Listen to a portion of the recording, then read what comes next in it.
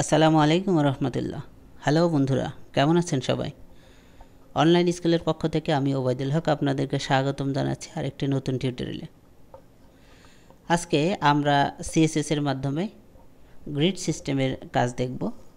মূলত কিভাবে গ্রিড নিয়ে কাজ করা যায় সিএসএস এর মাধ্যমে এই বিষয়টি নিয়ে আলোচনা করব। এটা অনেকটা অটোমেটিক কলাম তৈরি করার জন্য যেমন আমরা কলাম দেখেছিলাম সিএসএস এর মাধ্যমে, তো ব্যাপারটা অনেকটা এরকম, কিন্তু এখানে আরও অন্য অনেকগুলো কিছু এক্সট্রা ফিচার আছে। তো চলুন আমরা শুরু করছি। এখান থেকে আমরা সাবলাইম টেক্সট ওপেন করে নিচ্ছি। এখানে আমরা কলাম নিয়ে কাজ করেছিলাম গত দিনে, আপনারা জানেন। আমি একটু ব্রাউজার ওপেন করে দেখছি। তো এই হলো কলাম। তো আমি এগুলোকে ডিলিট করে দিচ্ছি, আমার এগুলো দরকার হবে না। আমি এইটাকে এখানে রেখে দিচ্ছি। ওকে, এগুলো দরকার নেই, আমি একটা রাখবো এখানে, কারণ আপনারা জানেন এগুলো রেসপন্সিভ মিডিয়া আমরা ইউজ করেছিলাম রেসপন্সিভ ডিজাইনের জন্য। মোট কথা ছোট বড় যেই ডিভাইস আছে সেই ডিভাইসকে ডিটেক্ট করার জন্য মূলত মিডিয়া ইউজ করা হয় সিএসএস এর মাধ্যমে। ওকে, তো এগুলো আমরা এখান থেকে রিমুভ করে দিব। এটাও দরকার নাই। এখন ঠিক আছে। তো আমাদের একটা মেইন কন্টেন্ট লাগবে, গ্রিড কন্টেন্ট লাগবে। তো আমরা এখানে গ্রিড বক্স, আপনি যে কোনো নাম দিতে পারেন, কোনো সমস্যা নেই। গ্রিড বক্স এখানে ডিসপ্লে আমরা গ্রিড লিখে দিতে পারি অথবা ইনলাইন গ্রিড লিখে দিতে পারি, দুইটার কি কাজ আমি এটা দেখাবো। এই যে দেখুন ইনলাইন গ্রিড। আচ্ছা, এরপরে আমরা এখান থেকে ব্যাকগ্রাউন্ড কালার দিতে পারি। গ্রিডের একটা ব্যাকগ্রাউন্ড কালার দিয়ে দিচ্ছি, হালকা একটা কালার দিব। এরপরে প্যাডিং ইউজ করব, প্যাডিং 5 পিক্সেল।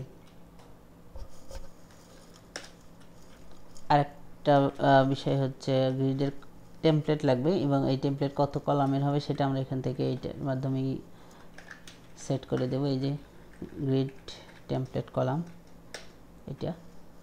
তো এখানে অটো যতগুলো দিবেন ততগুলো কলাম সে তৈরি হবে অটোমেটিক। ওকে, আমরা অটো দিলাম, আর একবার অটো দিলাম, আর একবার অটো দিলাম, 3টা কলাম হবে। ঠিক আছে। আচ্ছা, এরপর আমাদের গ্রিড কন্টেন্ট গ্রিড বক্স দিয়েছি, আমরা আরেকটাই নিব, গ্রিড আইটেম। গ্রিড আইটেম নিলাম। ওকে, তো আমরা এখানে ব্যাকগ্রাউন্ড কালার দিয়ে দিতে পারি, এরপরে একটা বর্ডার দিতে পারি। তো আমরা বর্ডার ইউজ করছি, border on pixel solid red. Okay, background use করছি,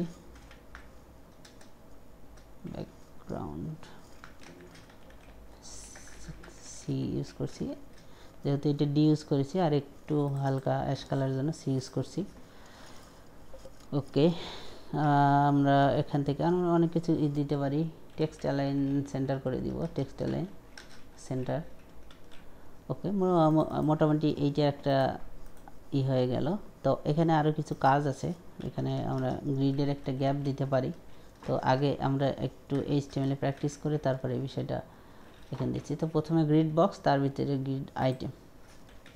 তো আমার ডিপ গ্রিড বক্স, এরপরে ডিপ গ্রিড আইটেম। এখানে আমি যে কোনো কিছু লিখতে পারি, অনলাইন স্কুল। তো যেহেতু আমরা 3টা কলাম করেছি, এখানে যে অটো 3টা অটো আছে, 3টা কলাম হবে। তো আমরা অনেকগুলো এখান থেকে নিব।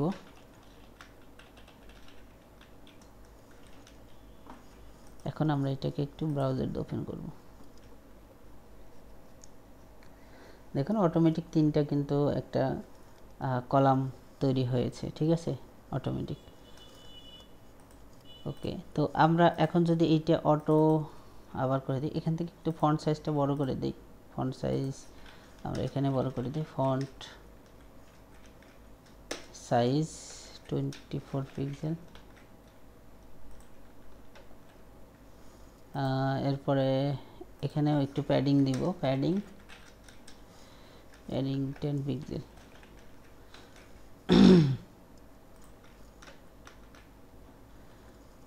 ওকে, তো এই বর্ডারটা অন্য একটা বর্ডার দিতে পারি, যাই হোক ওইটা বর্ডার আমাদের দরকার নেই। এইখানে আমরা যেটা ইউজ করব, তো এইটাকে আরেকবার একটু দেখিয়ে দিই। এইটা আমরা যদি অটো আরেকটা তৈরি করে ফেলি, তাহলে যেটা হবে সেটা হলো এখানে 4টা কলাম তৈরি হয়ে যাবে, ঠিক আছে।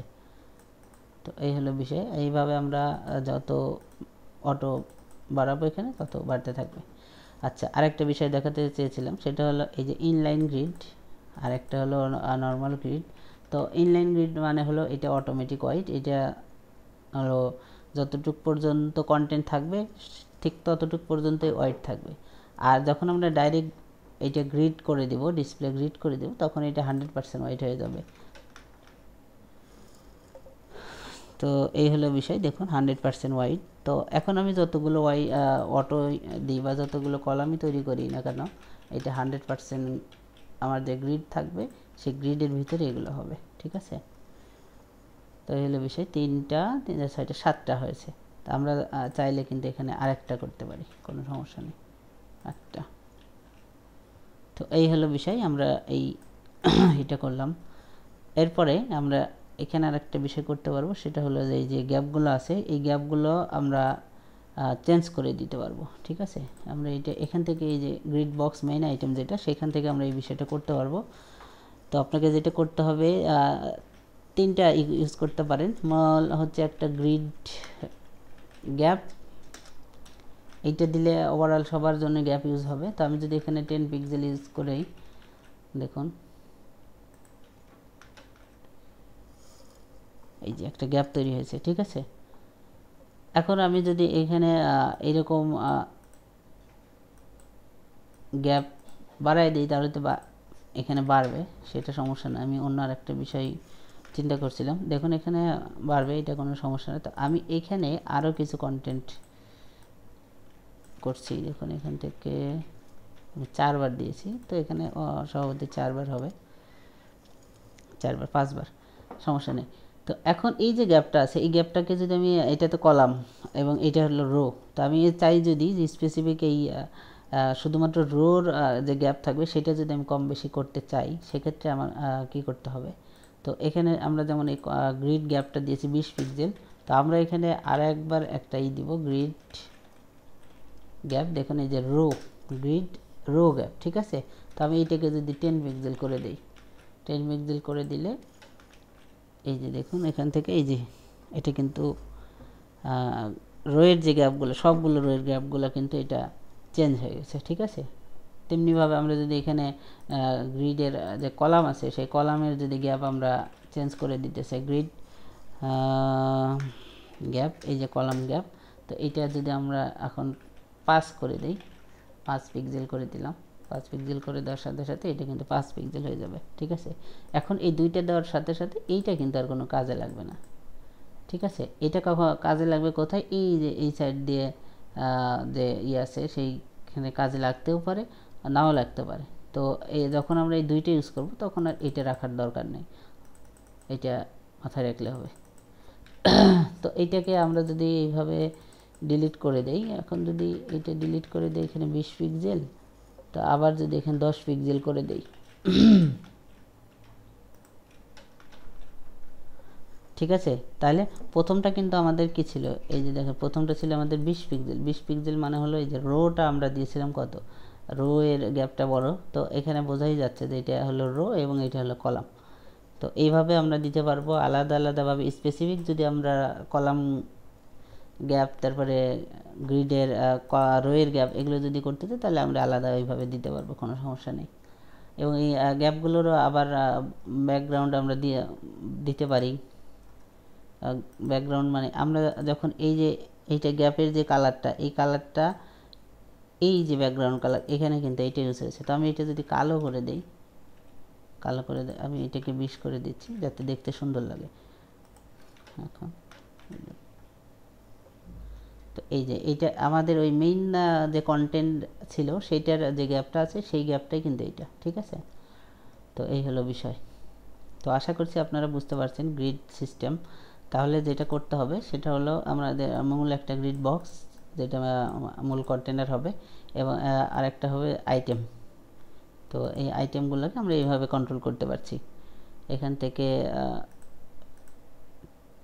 টেক্সট অ্যালাইনমেন্ট, ফন্ট সাইজ, আরও অনেক কিছু আপনি এখানে কালার দিয়ে দিতে পারেন। শুধু কালার ইউজ করলেও হবে। আমরা এখানে কালার গ্রিন যদি করে দেই তাহলে কালার ইউজ করতে পারবো। এবং যেহেতু আমরা ব্যাকগ্রাউন্ড কালো রেখেছি, তো আমরা এটা সাদা করে দিতে পারি, তাহলে আরেকটু দেখতে সুন্দর হবে। তো যাই হোক, এটা আসলে আমার মুখ্য উদ্দেশ্য না। আমার মুখ্য উদ্দেশ্য যে গ্রিড সিস্টেমটা আপনারা বুঝতে পারছেন, এটাই উদ্দেশ্য। তো এখানে যে এটা হয়েছে দেখুন, এখানে কিন্তু একটা স্ক্রল বার তৈরি হয়েছে। তো আমরা যদি অটোমেটিক করতাম তাহলে কিন্তু এই সিস্টেমটা হতো না। তো আমি আপনাদেরকে দেখানোর জন্য এই যে এটা রেখেছিলাম, এটা আপনারা দেখেছেন। তো এখন আমি যদি এই ডিভাইসটা ছোট পাই তাহলে আমার এই গ্রিডগুলো কমে আসবে। এইটা আমি কিভাবে করব? যেমন এখন আছে কত, 8টা কলাম আছে, 1 2 3 4 আর 4টা, 8টা। তো আমাকে যেটা করতে হবে সেটা হলো এই গ্রিড বক্সের এই যে ক্লাসটা আমি ডিক্লেয়ার করেছি এইটাকে এখানে নিয়ে আসবো। আর বাকি সব কিছু সিস্টেম একই থাকবে। আপনি চাইলে গ্রিড গ্যাপের যে গ্যাপ আছে সেটা কমিয়ে দিতে পারেন, কোনো সমস্যা নেই। ব্যাকগ্রাউন্ড কালার চেঞ্জ করতে পারেন।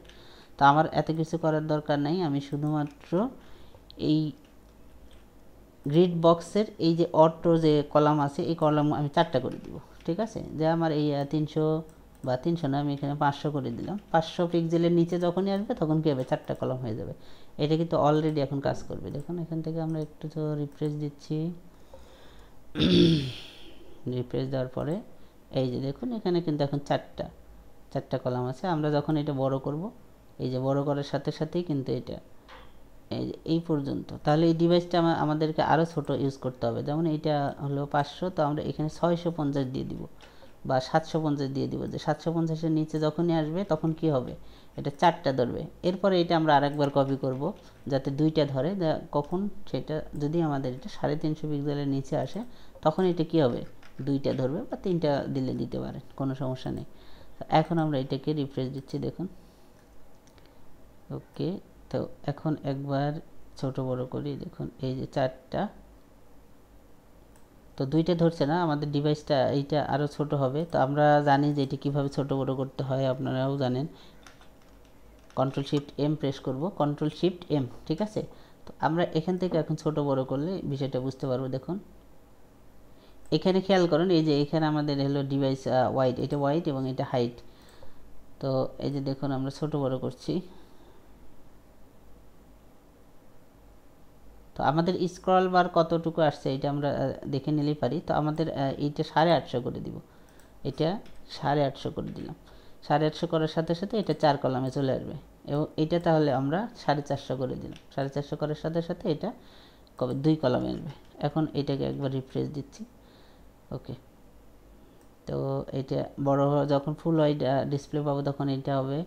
এবং এটা এই যে যখন 800 পিক্সেলের নিচে 850 নিচে নামে চলে আসবে তখন এটা আমরা 4 কলামে পাবো। এখানে খেয়াল করুন, এই যে দেখুন 440, এইটা যখনই 840-এর উপরে চলে যাবে তখন এটা কি হবে, 8 কলামে এটা বিভক্ত। এরপরে যখন আমরা 400-র নিচে 450 নিচে চলে আসবো, দেখুন এখান থেকে তখন এটা 2 কলামে আসবে। তো এটা যদি আমরা আরও ছোট করি কোনো সমস্যা নেই। এখান থেকে যদি আমরা আরও ছোট করে দিই তাহলে কি করতে হবে, এটাকে একটু কপি পেস্ট করে নিব। নিয়ে এটা যদি আমরা বলে দিই যে না 250 পিক্সেল যখন হবে তখন এটা 250 পিক্সেল তখন এটা একটা কলামে চলে আসবে। তো এই হলো বিষয়। তো এখন যদি আমরা এটাকে রিলোড দিই একবার, দেখুন। তো এখন এটাকে আমরা পেজ রিলোড নিচ্ছে। এখন যদি আমরা এটাকে আরও ছোট করি, দেখুন এই যে যখন 250 পিক্সেলের নিচে যে 242 হয়েছে, তো এটা নিচে যখনই চলে আসছে তখন কিন্তু এটা 1 কলামে চলে আসছে। তো এইভাবেই কিন্তু রেসপন্সিভ ডিজাইনগুলো কাজ করে, ঠিক আছে। এটা মাথায় রাখতে হবে। তো এখন যদি আমরা এই ব্রাউজারটাকে ছোট বড় করি তাহলে বুঝতে পারবো। এই যে তো যেহেতু এটা আরও ছোট হচ্ছে না, সেই জন্য আমরা বাকিগুলো দেখতে পাচ্ছি না। তো যাই হোক, এখন কিন্তু আর এই যে নিচের যে স্ক্রল বারটা ওইটা কিন্তু আর নাই, ঠিক আছে। এটাই কিন্তু রেসপন্সিভ ডিজাইনের একটা বড় বৈশিষ্ট্য, যে কোনো স্ক্রল বার থাকবে না নিচে। তো যাই হোক, এই হলো বিষয়। মিডিয়ার মাধ্যমে আমরা গ্রিড সিস্টেমও দেখলাম, এবং গ্রিড সিস্টেম দিয়ে কীভাবে মিডিয়া দিয়ে আমরা রেসপন্সিভ ডিজাইন করতে পারি, এই বিষয়টাও আজকে আমরা দেখে নিলাম। তো আশা করছি আপনারা বুঝতে পারছেন। আপনারা যারা মিডিয়ার মিডিয়ার এই বিষয়টি বুঝতে পারেন নাই, তারা অবশ্যই আমাদের যে মিডিয়ার ক্লাসটি আছে সেটা অবশ্যই দেখবেন। দেখলে পারে বুঝবেন যে আসলে আমি কী করলাম। কারণ হঠাৎ করে যদি আপনি এখানে আজকের এই ক্লাস দেখা শুরু করে দেন, তাহলে কিন্তু খুব বেশি ভালো বুঝতে পারবেন না, ঠিক আছে। তো এই হলো বিষয়। তো আজকে আর দীর্ঘায়িত করব না। আমাদের চ্যানেলে আপনারা যারা নতুন, তারা অবশ্যই আমাদের চ্যানেলটিকে সাবস্ক্রাইব করবেন, যাতে পরবর্তী কোনো ভিডিও আপলোড দেওয়ার সাথে সাথে আপনার নোটিফিকেশন তা চলে যায়। তো ধন্যবাদ সবাইকে। আল্লাহ হাফিজ।